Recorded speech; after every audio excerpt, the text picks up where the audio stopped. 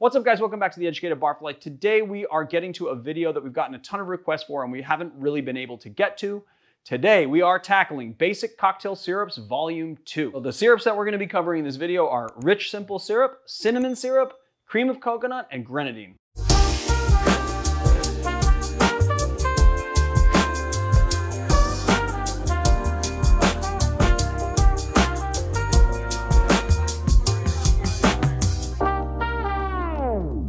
My name's Leandro Demon-Riva. This is the Educated Barfly. Who needs taxidermy ducks when you have 4 live ones running around the yard? Let's get into making the syrups. So the very first syrup that we're going to be making today is 2-to-1 simple syrup or rich simple. And there is quite a lot to be said about this syrup, even though it is just a 2-to-1 mixture of sugar to water. That it is. But today what we're going to be doing is a little bit different than what I've taught in the past. We're going to be doing what's called a cold process syrup. A cold process syrup is where you do not put it on the stove at all. You just add the ingredients in a jar and you shake it. Now, there's a couple of very, very, very good benefits to doing this, and then there's a couple of very, very bad drawbacks to it as well. So the benefits of this is that you're not adding heat. When you add heat to your syrup, if you, per chance, start to simmer it or boil it, all of those little bubbles start to evaporate the water inside the syrup and it gets richer and richer. When you do a true 1-to-1 ratio of sugar and water, you have what's called 50 degrees Brix. And that is a refractometer measurement which measures the sweetness of things. So making a cold processed syrup is really, really simple. All we need is a bottle, a funnel, sugar, and we're gonna use this lovely Crew bottle that we got recently. And then we're going to use 1 cup or 250 grams of sugar. And then we're going to do half a cup or 125 grams of water. And we're just going to cap it off like this and give it a nice shake. Now, this is not going to dissolve right away. So if you need something a little bit faster, then just do all of these same steps, but put it into a blender and blend it. And then you can put it in a bottle and it will dissolve much quicker. So there you have 2-to-1 simple syrup or rich simple. So a lot of you guys are gonna be asking me like, why even make rich simple syrup?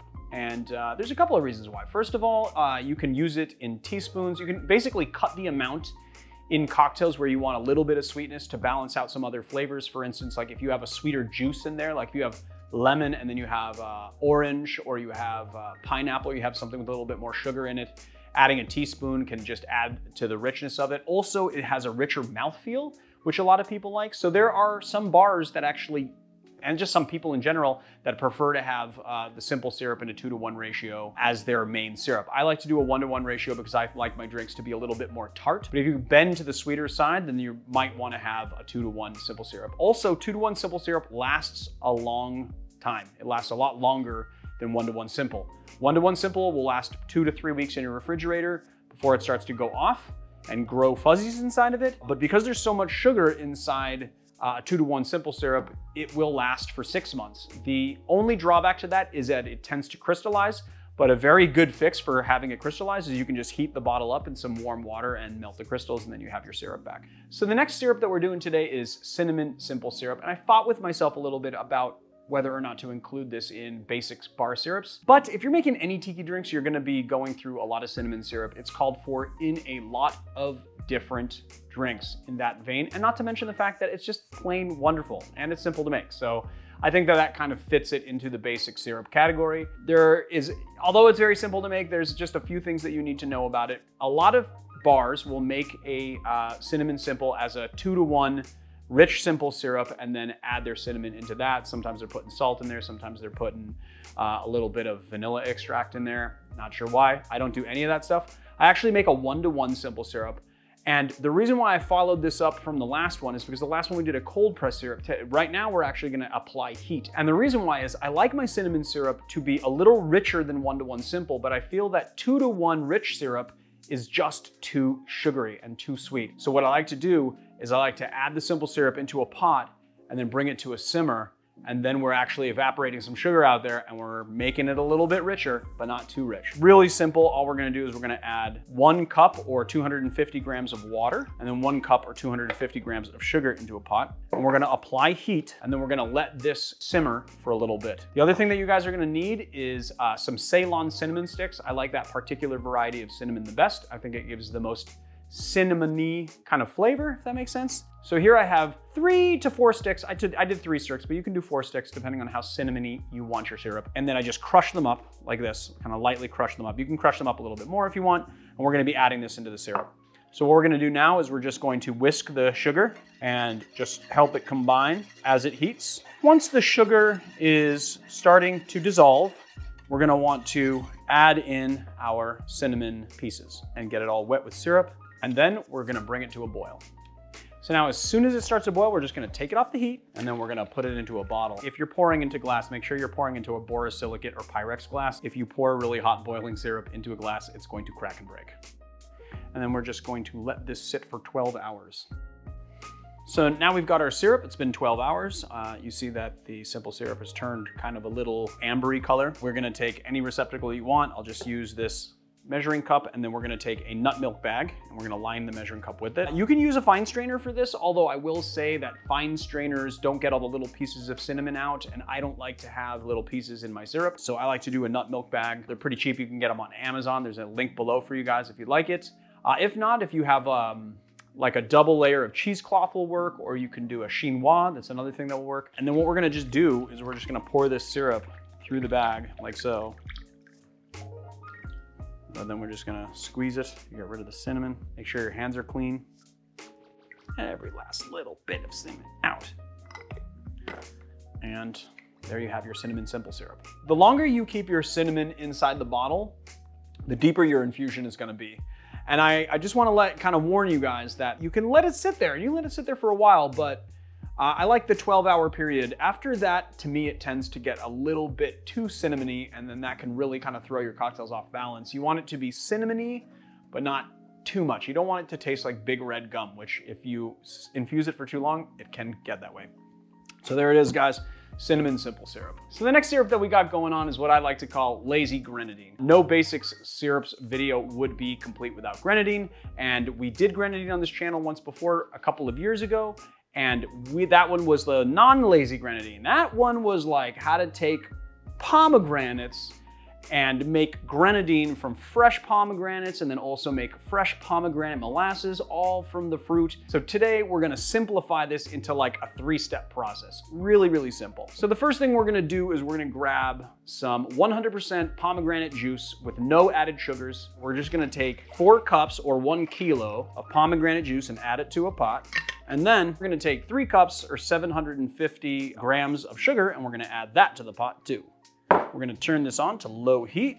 We're gonna take a whisk. We're gonna start whisking our sugar in very lightly because I'm using a small pot and a lot of liquid. Unlike our cinnamon syrup, we do not want this to boil or simmer at all. We don't want to evaporate any water out of it, so you need to make sure that it never starts to bubble. Once the sugar is relatively dissolved, we're gonna take 6 ounces or 245 grams of pomegranate molasses, and we're gonna add that in as well. So that's just gonna give this a nice, rich pomegranate flavor. Oh, see, spilling. You have a spout and I'm spilling. Still spilled. All right, so there you have it. Lazy grenadine. So the very last syrup we're going to be doing today, we're gonna be making cream of coconut. Now, you notice that I didn't say coconut cream, even though I've been stubbornly calling it coconut cream. But I did a little bit of research, and this is what I found. There's coconut cream on the market, and there's coconut milk on the market. And basically, the difference between coconut milk and coconut cream are that coconut milk is a 1-to-1 ratio of shredded coconut and water. And coconut cream is a ratio of 4 cups of shredded coconut to 1 cup water. So you just have a richer, thicker coconut for the coconut cream. That being said, coconut cream can be sweetened, but it's not usually sweetened with a lot of sugar. So this is what we're doing. We're gonna standardize the coconut cream of coconut right now. If I continued to call it coconut cream, that would just be me being bullheaded. So from now on, anytime we use anything that I was calling coconut cream, it's going to be now called cream of coconut. And if we use coconut syrup, which is another term that I used for the same thing, we're actually gonna be using what coconut syrup actually is, which is simple syrup with a little bit of coconut kind of macerated into it or whatever. It's a completely different thing. In the past, everything that I used, whether I called it cream of coconut, coconut cream, or coconut syrup, has been the same thing that we're making today. But from this day forward, it is going to be called cream of coconut on this channel. Gotcha? Capiche? All right, so today what we're making is a very good representation of Coco Lopez. So Coco Lopez is cream of coconut. I keep on wanting to call it coconut cream too because I'm so used to it. But it's cream of coconut. It's used in a lot of tiki drinks. A lot of you guys can't get your hands on Coco Lopez, so we make kind of a house-made version. I have gone through a lot of different recipes from the Smuggler's Cove version to the varnish version. There's a really good version on Art of Drink, which is a blog that I found that has a really good version on it.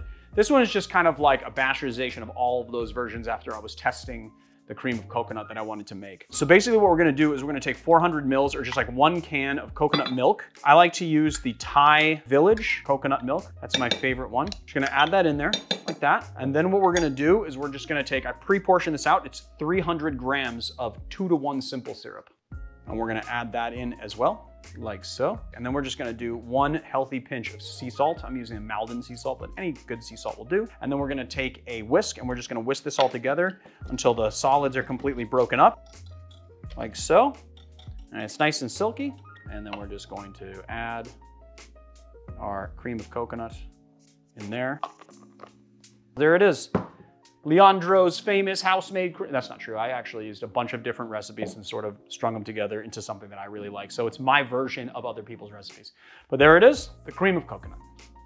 Boom! You guys asked for cocktail syrups and Big Papa delivered. So now when you guys make your cocktail syrups, you will know that you will consistently get the same cocktails tasting that we do on the show.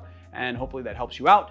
I also behoove you guys to go out and explore. Tweak the recipes because that's what this is all about. It doesn't matter what's in the glass as long as what it is what you like. If you like this channel, please hit like and subscribe. Check us out on Patreon, YouTube memberships, and our website, theeducatedbarfly.com, where we do articles, we do our merch there, and we have a virtual bottle program where you can buy a bottle and be part of the action. That is a big, big spiel right now. But I guess I'll just see you on another time. I'm gonna cut it there.